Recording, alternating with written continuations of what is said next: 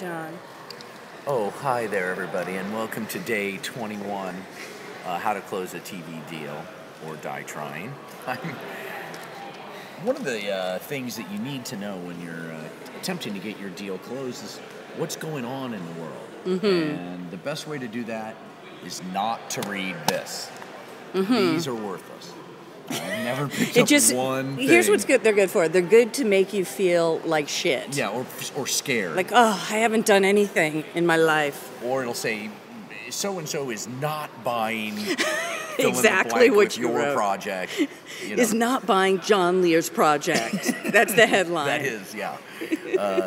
And then, of course, and then we were mentioned once in Variety for this Jeff Foxworthy project that we did, and it caused so much trouble. Remember how upset everybody was? Oh, God. Why did they let it out?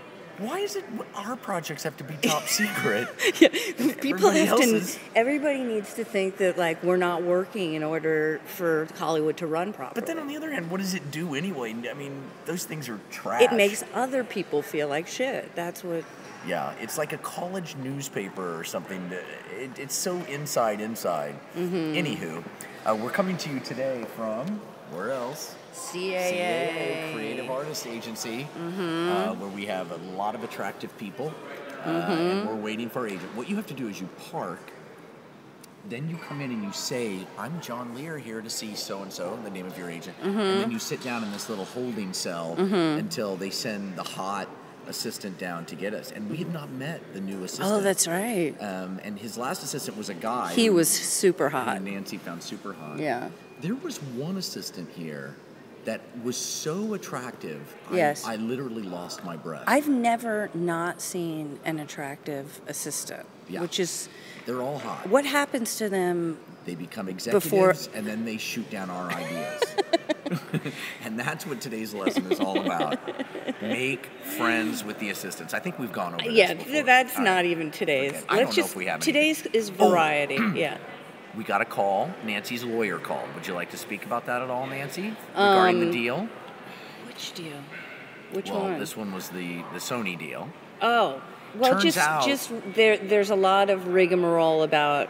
We thought we were very close to getting a paycheck. It now turns out there may not even be a deal. The paperwork had not been worked out. We're not going to get paid. I guarantee you. And we finished it. We're never going to... We finished it. Did the we're going to make We turned in the draft. The other producing entity involved with our blind pilot... is in. They called it. We talked to them, and they love it. It is pretty good. I think it's good. Yeah, I do too. But we're never going to receive a fucking dime. I feel. Don't you feel it in your blood? Don't do that. What do you feel? You're worse than Variety. What do you feel? Times 10. You're Variety times 10, and I got to live with it. We're going to get paid? Yes. Just answer me that. Of course we are. Of course we are, and you know we are. I mean, come on. Really? I don't think so. We're going to get kicked out of CAA with this conversation. This is going to be an if-come deal. That's what the next thing is going to be. An if-come deal is where you don't get paid unless you sell it. I will guarantee you this. If this becomes an if-come deal, I will kill you. Good. And that's not even about this show. It's just going to be me on a rampage. That is a relief. All right, everybody. That's today. Thank you.